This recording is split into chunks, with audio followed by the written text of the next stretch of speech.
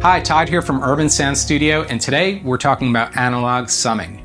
I want to share with you my 5 top reasons that I use an analog summing workflow, and then we'll take a look at how to set it up in Pro Tools and in Logic Pro. Now, for years, I worked entirely in the box. It's easy to do, it's inexpensive and doesn't require the purchase of additional hardware or cables, and you can render your mixes offline instead of in real time. But let's see why I like to use analog summing. First is headroom. In your DAW, you're combining signals with digital math. In the analog world, you're exporting to analog hardware, which you can push harder. You do not risk clipping your master the way you do when working entirely in your DAW. It gives you a lot more freedom and it sounds a lot more open. Second is workflow. I like using some of my outboard gear, and when working in the analog world, it's easy to connect.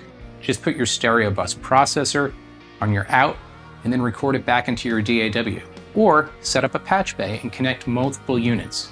It's also nice to be able to move a fader, adjust a pan knob, or even a plugin while printing your mix back into your DAW. This feels creative, and it's a nice way to do things without having to automate every single parameter in your DAW. Third is monitoring. And I'm not just talking about monitoring in the control room where everything does sound more open, but I'm talking about monitoring for the artists. When you're sending cues out to headphone mixes and using headphone distribution systems, you can now use any sample rate you want since you're already in the analog world. There are limitations when using a digital connection. When you go above 44 and 48K, you start to lose some of your cue counts. Since you're already in the analog world, you could send these analog cues to the artist without having to worry about latency or sample rate. Fourth is stereo width. If you like reverbs and delays and modulations that feel wide, they're going to feel wider and bigger. And when it comes time to just panning in your mix, what used to go from here to here now feels like it goes from here to a wider, bigger side. It's something you just have to experience. And last is color and saturation. When you're taking all of your tracks and bringing them into the analog world, you can push them harder and hear them combine in a way that they just can't do in your DAW. Some summing mixers, like my Rupert Neve Designs 5060, actually have the ability to impart different types of color into your mix. And it does something that you really can't capture with just a plugin. So let's see how to set up an analog summing workflow in Pro Tools. This session has a lot of tracks. I have lead vocals, background vocals, guitars, 2 basses, drums, effects, and my master out. If I hit play, I'm clipping.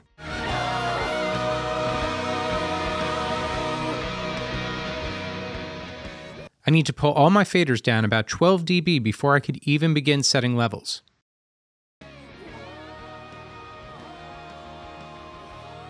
Sending my tracks to multiple physical outputs will begin to help my workflow by providing more headroom in the analog world.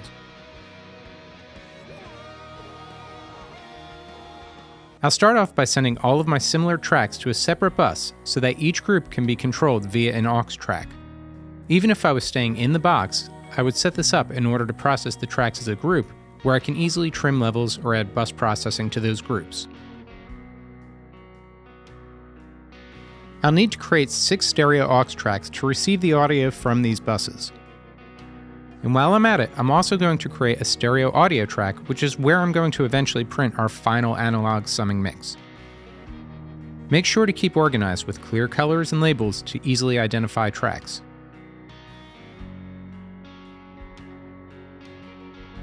When we hit play, we now have individual control over our groups of tracks.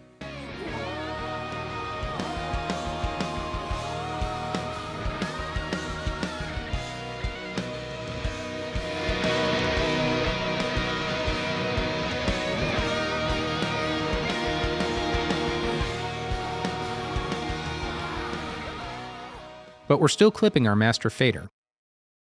Let's send our buses out to our summing mixer. By combining these buses in the analog world, you will see that we could take advantage of more headroom.